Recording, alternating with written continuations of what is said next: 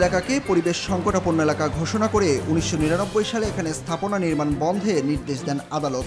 কিন্তু আদালতের আদেশ উপেক্ষা করে তৈরি করা হয় অভিজাত হোটেল সহ ছোট বড় নানা স্থাপনা। ২ দশকেরও বেশি সময় ধরে পর্যটনের দোহাই দিয়ে গড়ে ওঠা বাণিজ্যিক এসব স্থাপনা উচ্ছেদের আদেশ দিয়েছেন দেশের সর্বোচ্চ আদালত। আদেশ বাস্তবায়নে সরকার পদক্ষেপ না নিলে মাঠে নামার হুঁশিয়ারি দিয়েছে কক্সবাজার বাঁচাও আন্দোলন।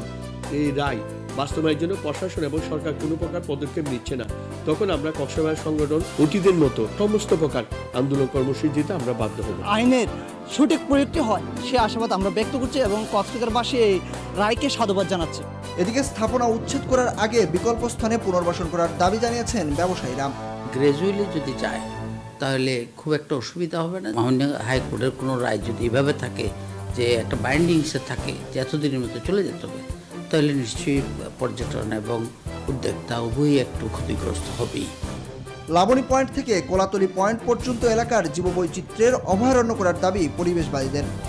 কিভাবে আমাদের জীববৈচিত্র্য ফিরিয়ে আনা যায় সেটা আমাদেরকে পরিকল্পনা করতে হবে, পূর্বাবস্থা দিতে পারি, তাহলে আমরা এই অভিশাপ থেকে মুক্ত হব। জেলা প্রশাসক জানান, আদালতের আদেশের কপি হাতে পেলেই নেওয়া হবে ব্যবস্থা। কপি পেলে আমাদের যে মহামান্য আদালতের যেভাবে নির্দেশনা আছে এই পরিবেশগত যে সংকটাপন্ন এলাকাকে সুরক্ষার জন্য যে সব নির্দেশনা আছে আইন এবং বিধি অনুযায়ী, সেইভাবেই আমরা তা বাস্তবায়ন করব। এর আগে গত ২৩ ডিসেম্বর লাবণী পয়েন্ট থেকে কোলাতলি পর্যন্ত ১৫ কিলোমিটার এলাকায়